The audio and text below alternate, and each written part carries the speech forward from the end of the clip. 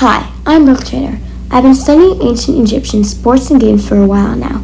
Sports and games are such an important part of ancient Egypt, even if we don't know a lot about them, which is why I started studying this.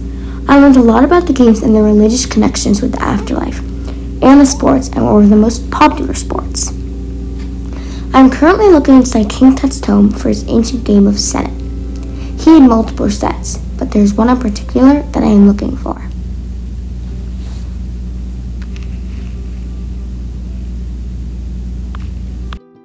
It should look something along the lines of this with that shaded brown, but 30 squares instead of the amount you see here. I don't see anything.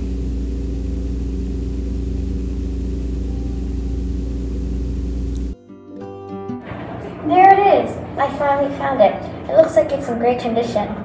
This can teach us so much more about the games and sports in ancient Egypt.